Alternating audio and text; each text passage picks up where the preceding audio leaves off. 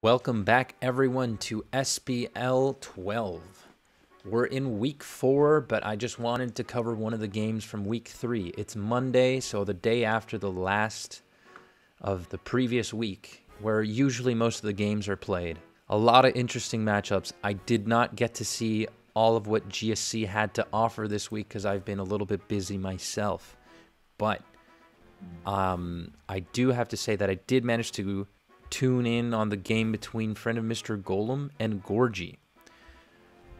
And I have to say it was, well, short of gorgeous. Haha. And that's because, in my opinion at least, the ending was very much a slobber knocker. I don't know, like a lot of back and forth, a lot of very awkward hack-see situations. But, you know, Gorgie definitely deserved it at the end because he managed to pull through, and it would have really sucked to see him lose to like a Thunder Miss. I can't quite remember what how it went down 100%. I think there was a sleep. I think Fong had a sleep Nidoking. But if you are interested in finding out, I do recommend that you go and check out Diofantine's channel. He covered the game himself. Yeah, so all in all, SPL has been quite interesting for me to follow, and not just talking about the GSC games. If we, you know, I'm just going to make sure that I'm actually showing you guys. No, I'm not. Might be. Well, that's not too important, but now you can see what I'm actually showing you here. And these were the matchups for week 3 of SPL. And if we go over to the spreadsheets, we can see that the DragonSpyral Tyrants are absolutely dominating. Ray Scarface is the manager. Winning 3 weeks straight is definitely possible when there are 10 teams playing, but it's no easy feat. Let me tell you that, because it's just really hard to pull off. But as you can see, it's easier for 3 teams to have basically a losing record than to have a straight winning record for 3 weeks. It's already hard enough to win 2 games and tie. So the Cryonicles and Indie Scooters are also second, and they have a pretty solid records too. Oh no, yeah, so 2 wins and a tie. There you go. And DragonSpyrals are up ahead, and they've been dominating. And let me tell you, Conflict has been proving to be worthy of that team for sure. He's a veteran. He doesn't need to prove himself, but I'm just, you know, I'm hyping him up. So I'm really excited to cover today the match between Conflict and Zokuru. Now, if we head over to one of the last posts there, Conflict just comes down with an amazing win post that I have to share with you. Heard Zokuru asking the magic mirror, "Mirror, mirror, who's the best GSCer?" I didn't like the answer, so he smashed the mirror with some lucky shots. GG! So yeah, that was nothing short of phenomenal. As you guys can see, you're probably watching my OBS window being open for a second. Quick shout out, you know, if you guys want to see some more GSC content, or if you want, well, then I recommend subscribing. And if you just want to partake in some of the fun that, well, people in the server are having, I recommend that you just join the GSC Discord. So, moving on to the game, and I'm going to make sure this time that I actually have the... Okay, everything is working out just fine. So, there we go. Yeah, so both players have been doing quite well. So in the past weeks, Conflict representing the DragonSpyral Tyrants and Zokuru representing the Bigs.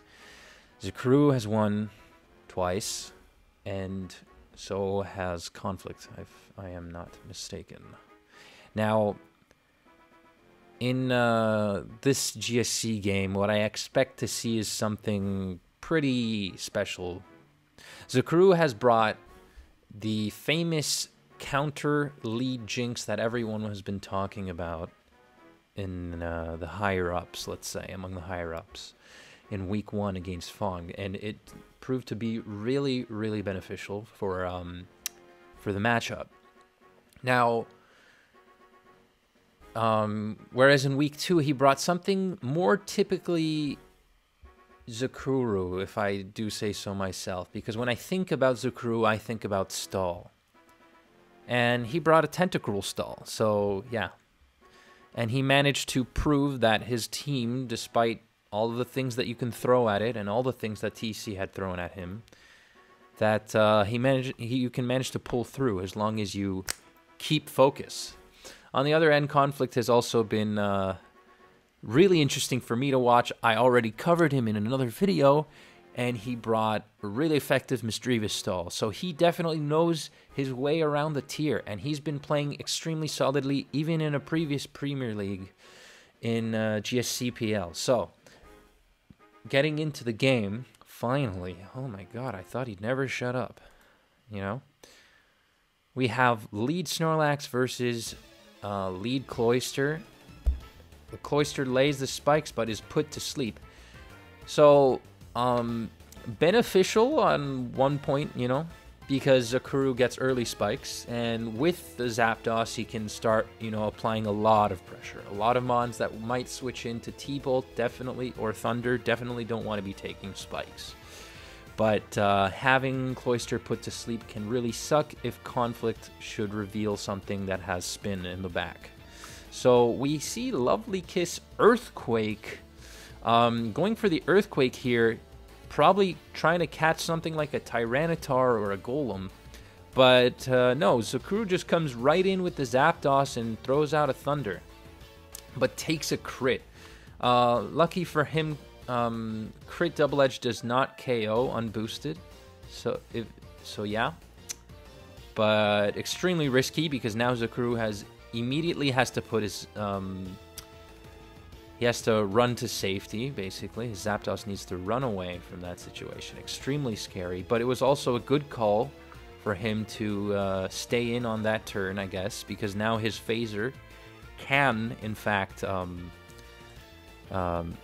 phase the Snorlax should it turn out to be a Curse user.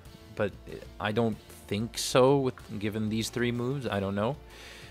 We also saw an interesting bit of switching here, and what this does essentially is so if we go back to this turn, he dodges another Earthquake for no reason in particular except for the fact that his Zapdos is now gaining leftovers HP, which can prove quite crucial.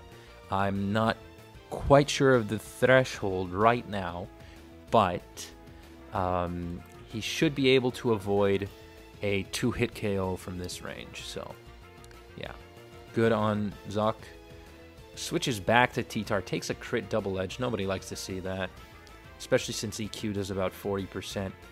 What's he going to do? He goes for a Rock Slide against the Nidoking. So, I already figured that because the Snorlax switched first. And when two Pokemon switch, the faster one switches out first. But he didn't switch out. So, Nidoking resists Rock Slide, throws out an EQ, and this Snorlax is very likely to be a Monolax. But you know, you never know because it's SPL. So we see two teams that are pretty much veered towards offense here, and here Conflict does not want to be staying in any further with his Zapdos. But good, you know, I guess it's an interesting choice because offense teams usually are overwhelmed by all of the things that a Cursed Snorlax can do, even with just 2 or 1 move. So he prioritizes damage on Zokuru's Mono Curselax here. Mono because of the pursued T-Tar in the back. And he goes for his own spikes. 1 turn of sleep, doesn't take any damage. Here he has to phase, so he switches to a T-Tar, but You know, if we hadn't seen the other moves, we might have expected that this Snorlax were a Monolax, and it would have been a lot more surprising. So, takes a double edge and manages to, well, evade the situation, at least for now, and brings in Zokuru's T-Tar. So now we have a very interesting 1v1, but Conflict is going to get out of there. Brings in the Nidoking, but Zokuru is staying ahead with this really good prediction. Goes for the Earthquake. Does more damage to Nidoking than a Nidoking Earthquake does to T-Tar. That's a fun fact. But yeah, it's just that strong. And now Zokuru doesn't really have much of a choice but to bring in the Zapdos here. It might barely... Okay, so he gets this fortunate Sleep Talk roll here. KOs the Nido. That was a 1 in 3 chance of Nidoking dying there, so yeah. Conflict bringing a really wild offense team with very little in terms of defense. So he has Surf T-Tar. Okay, that's to catch Golem usually. So he really wants that to win the Spikes War. He switches into his Zapdos. Hopefully it's not a non-Sleep Talk. It is a Sleep Talk Zapdos. Goes for Hidden Power Ice. Hits the Nidoking. Now he has one turn in which he needs to get lucky, but he goes to Gengar. Wow, okay, that was really good call. Really good call. So Thief Gengar. I didn't notice the lack of Leftovers recovery. My bad. But yeah, so Zokuru is just going to take the opportunity to burn some sleep turns potentially. Also using this Cloyster as some sort of sack. That way he can let his Tyranitar in. Usually Thief Gengar means that the Tyranitar should be safe from any sort of dynamic punch stuff, but I could be wrong. So yeah, it's all up to the discretion of the user of that Gengar. He switches out. Where have I seen this before? Someone switching out from a Cloyster with Gengar. Well, lucky for him, he gets the Thunder Roll, and Zokuru reveals his last, which is also Gengar. These teams are, in fact, identical, if not for the difference in moves. But, you know, maybe it was a counter Nidoking on Conflict's end. He brings the Cloyster in. Good call. Now, the difference between the two at this point, besides the Snorlax on one end and on the other, and the lack of it on the other, is the fact that Conflict still has two Pokemon that can use Explosion here. So he can create a hell of a lot of momentum right now. And the Tyranitar isn't exactly going to like taking spikes plus T-Bolt damage from a Gengar. It might even be in range of a 2-hit KO here. So going for Cloyster could be a pretty good call if I do say so myself. At least he averts the threat from, I don't know, even of Tyranitar gaining HP and the Snorlax. So yeah, good call. And that also lets, if Zokuru were for any reason to decide to go to Snorlax, that means Conflict. I don't know what he's thinking, but he could just click Explosion for free and kill something. So, what does he want here, though, is the question. I'm not even sure. He probably wants that Snorlax out of the way. So, he goes for a Surf because you kind of want to be safe with these explosions and stuff. Let's say that if he were to click Explosion there, he would still have to deal with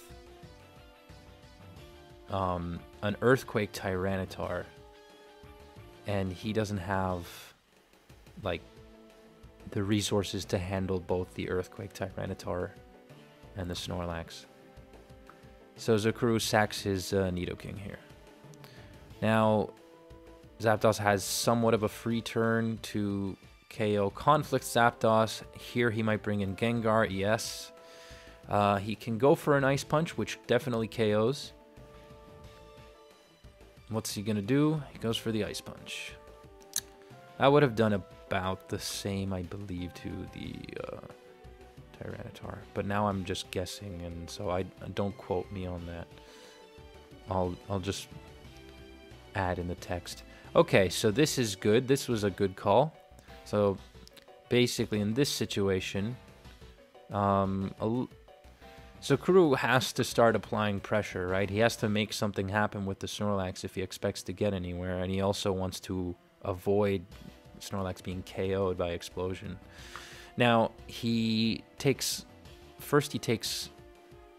you know, damage from the Gengar and the spikes, but Explosion doesn't KO Snorlax at +1 unless it crits. However, here, the Snorlax is about to recover some HP, and that can prove crucial. So yeah. But if it were to stay at 11% or under 12%, then it was definitely dead. I'm not really sure how, not sure about how the damage checks in here. It might actually be a good idea to have a look. So if we go to the damage calculator at +1, how much damage does it take from a Rock Slide? Because there might even be a chance that it gets a rest. So Snorlax, let's go here, right? That should mean that we have our, right? And Tyranitar. So, with Snorlax at +1 defense, Rock Slide does 16.6 minimum, 19.6 maximum. The Snorlax is almost definitely dead here. And there's nothing for it to switch into later, so the only thing that Zokuru could decide to do on this turn is to switch it out for fodder, or just hope for the best and click rest, which seems like a really good idea. Moving back, making sure that this is actually showing us the right thing here. Okay, so he KOs the Snorlax, and, you know, good riddance. And he wins a speed tie against the T-Tart. If he had taken an Earthquake, the Tyranitar would not have died, I believe, but it would not necessarily have survived the Zapdos, and Gengar doesn't want to be facing Zapdos 1v1. So yeah. So he goes... Mirrors are so tough. Okay, so yeah, there you go. That was actually rather fast, and if you can't see the exchange here, but what the two players say is, Conflict says, mirrors are so tough, Zokuru, especially when my win condition gets crit early. Yeah, happens. I can still hacks you, though. But, yeah, they hacks each other, and I think they're both aware of the fact that, you know, sometimes this sort of thing happens, especially at in situations where you wouldn't expect it to happen so often, like at a high level. But in any case, I think it was quite interesting, if I do say so myself. So if you guys enjoyed the video, stay tuned for some future content, and leave a like if you're interested. I appreciate all of the people that have been following the scene more closely, and I hope to provide you with some more valuable commentary, because I don't just upload when I think I should. I also think I need to do things properly. And that's quite it. So GG's, and I love you all.